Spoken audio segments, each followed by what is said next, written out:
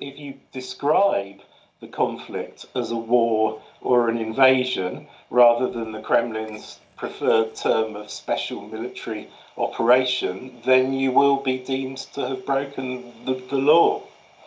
We're seeing tech companies now like Facebook. We're seeing international media like BBC, like CNN, like France 24, limiting their operations in the country. What does this mean for Russians trying to access the truth?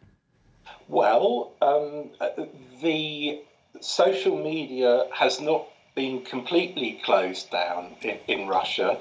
It seems that it seems that the Kremlin doesn't feel that it can stop all information from circulating, and so for example, Telegram, the social messenger, is very popular in Russia and still being widely used. I also understand.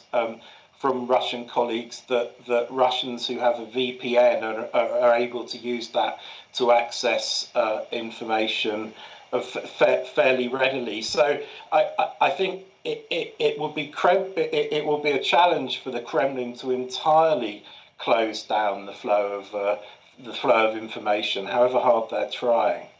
Vladimir Putin in power for 2 decades now. We've seen him clamp down on dissent various times, also on independent Russian media. But to this scale, have you seen the Russian president take such action before? Well, no. Clearly, this is the furthest that he's gone. I mean, there's no longer any pretense to anything other than that Russia is a police state. The people are not just arrested for going out to protest. There have even been reports of people knocking on the doors of. Knocking on people's doors and saying, "We hear you're an opponent of the government," and you'll have seen those heartbreaking pictures of children who were arrested because they had no to war placards and sat in prison cells. So no, this is there's I suppose earlier in the Putin period there was this pretense that Russia was a functioning democracy. You know, we carried on holding well, they still do carry on holding elections, even though we know that the results are completely unbelievable and falsified. But I think clearly. In the recent period, Putin has passed some kind of a point of no return in respect of the way that he treats his own population, and it's certainly going to be a key, I suppose, in the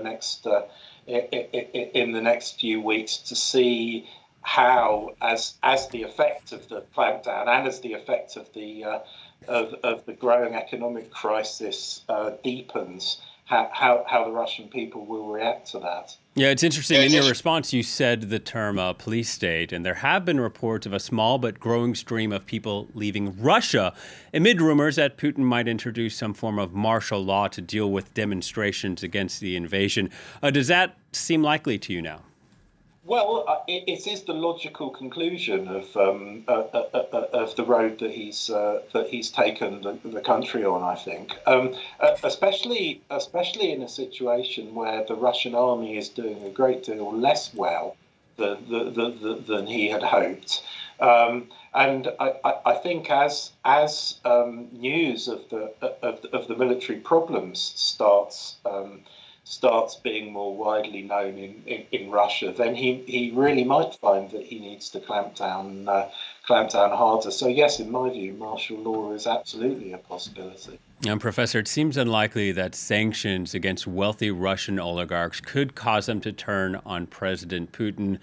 What would it take, though, for that to happen, for his inner circle to turn on him? Well, I think it's important to remember that there aren't many oligarchs who are part of the inner circle. The inner circle is very much a group of the Russians call them the Siloviki, the security services, the top of the various kind of the FSB, the Foreign Intelligence Service. These are the people who are absolutely closest to Putin. And it's very hard to envisage a scenario where senior security service officers would choose to would choose to turn on Putin. Their fates are too bound together. They share the same worldviews. They share the same bank accounts. They've committed the same crimes. They've all equally got blood on their hands. I think those people sink or swim together.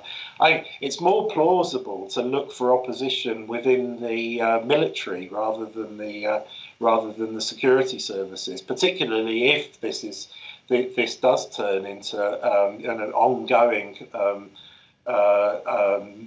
ongoing military problem for Russia. But on the other hand, it's very difficult to imagine any senior figure in the Kremlin who has the will to try to commit a palace coup or something like that. One might almost say that those who want to can't, and those who would have the opportunity won't. Indeed. All right. Thank you very much, Professor Matthew Wyman from Keele University. Thank you.